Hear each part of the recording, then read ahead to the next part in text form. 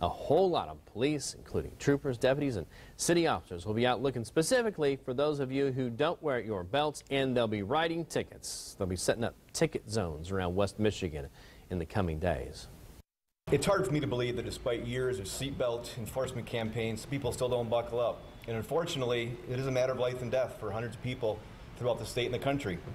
Well, although Michigan led the nation in seatbelt use for 2 years running in 2008 and 2009, belt use has declined for the last 3 years.